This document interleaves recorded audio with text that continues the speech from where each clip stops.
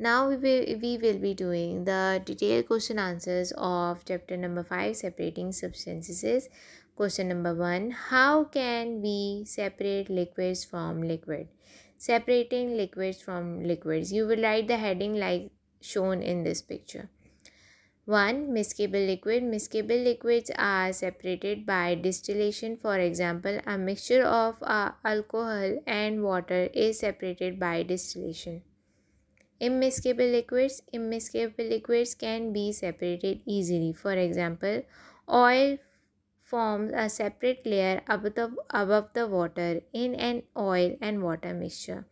These two can be separated by using separating funnel. Question number 2. Differentiate between compounds and mixture. Answer. Compound.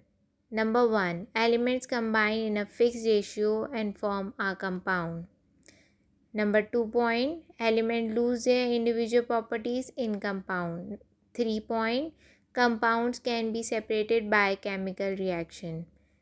You will write the heading mixture. Then point number 1. Elements mix in any ratio form a mixture. Point number 2. Elements retain their individual properties. Number 3. Mixture can be separated easily by physical method. Question number 3. Classify mixture and differentiate between its types. Mixture. The molecules of two or more substances mixture in any ratio forms a mixture. Classification of mixture. Mixture are classified into two categories: heterogeneous mixture and homogeneous mixture. Heterogeneous mixture. The mixture whose components can easily seen is called a heterogeneous mixture. For example, a mixture of sand and water or a mixture of sugar and sand.